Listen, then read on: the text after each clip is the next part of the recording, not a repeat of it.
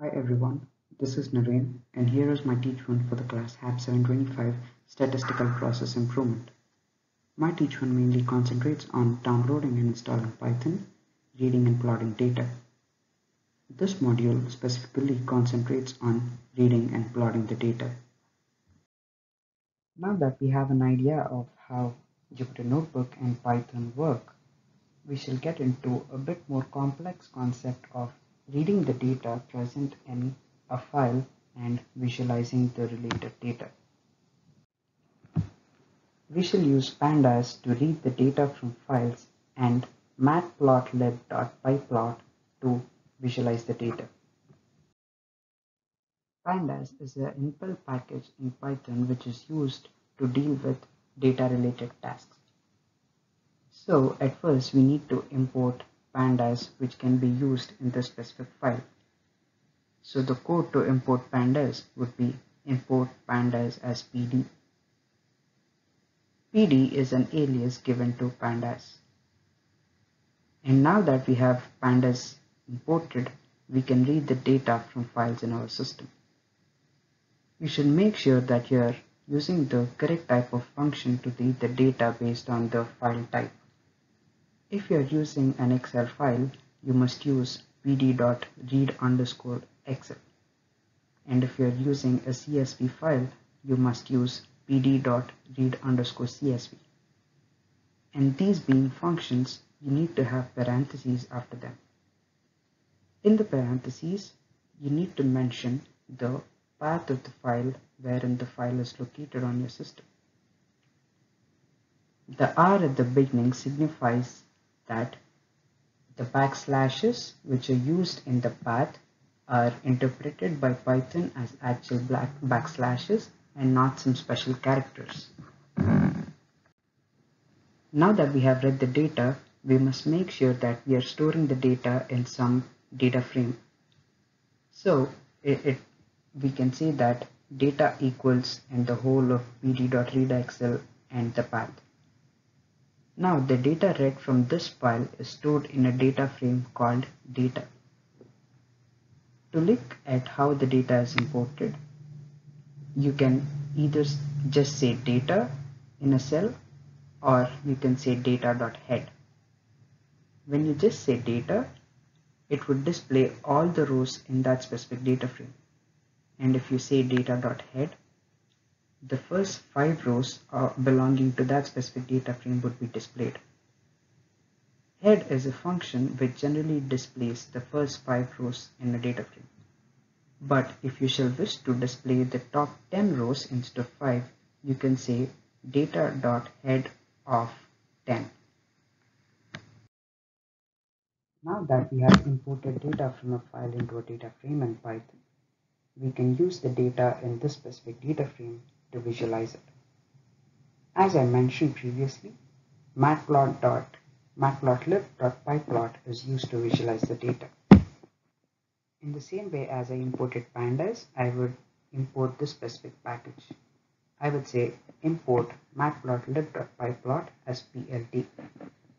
And once again, plt is an alias given to the matplotlib.pyplot. It just makes typing easier instead of typing the whole thing. So the next statement would be plotting the data in that specific data frame. So at first I would say data, which is the name of the data frame, dot plot of, on the x-axis I would need time. So I would mention the name of the column in single quotes. So since the name of the column is time, I would say x equals time, comma y equals observed value. Observed value is the name of the column in the data frame.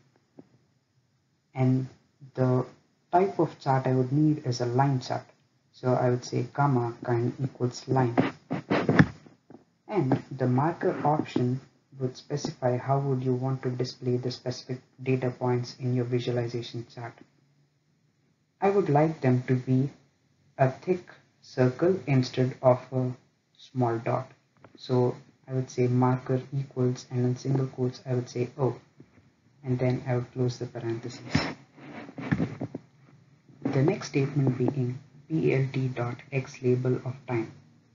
This signifies that I am giving a label to the x-axis. It is a good practice to assign labels and legends to the visualization plot so that it gives the viewer a better idea. The same thing with plt.y label of observed value. I'm making sure that I'm assigning a specific label to the y-axis. As of now, I've just plotted two columns from our data frame which are called time and observed value. I'm yet to plot the maximum value and the minimum value. And as you can see, the maximum and minimum values are constant across the whole data frame. So these things would be horizontal lines in the visualization chart. So I would say plt.h lines. So h lines signifies horizontal values, horizontal lines. And the value for the maximum would be 52.5 and for the minimum it would be 12.5. So I would say y equal to and the specific value. And again, in these specific maximum and minimum values, we have a slight variation. We should differentiate between pre-intervention and post-intervention.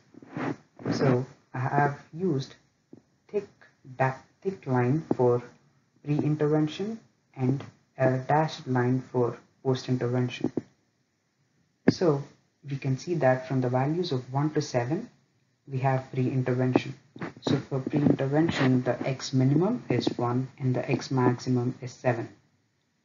I have used the color red for these horizontal lines and gave them a label of pre-intervention. The same thing with post-intervention, but I have added an option of line styles which is dashed. By default, the line would be a thick line. So since I want the line to be dashed, I would add an option which is called line styles and it is equal to dashed. And for post intervention, the x minimum would be 9 and the x maximum would be 18. This summarizes the plt.h lines. And now I shall move on to plt.x ticks. If you do not mention plt.x ticks, the values on the x-axis can be randomly set to any value. So we might see values which are decimals for time. But since they do not make any sense, we must make sure that we use the appropriate points as in the data frame. So by mentioning plt.x ticks, we are ensuring that we are plotting the data at the exact points as per our requirement. So by mentioning plt.x ticks of data of time, you are assigning values in the data of time column to the values in the x-axis in the visualization chart. And then plt.legend is used to have a legend at the top so that the viewer can get a better understanding of the whole chart. You can clearly see that the blue line is related to the observed value. A thick red line relates to pre-intervention and a dashed line relates to post-intervention. Having a legend is always a good practice is what I feel. And then at last, to show this whole plot, I'll say plt.show. On executing this specific cell, you shall see a graph which looks similar to the image in this slide. I hope you could successfully generate a graph. This summarizes my teach one, and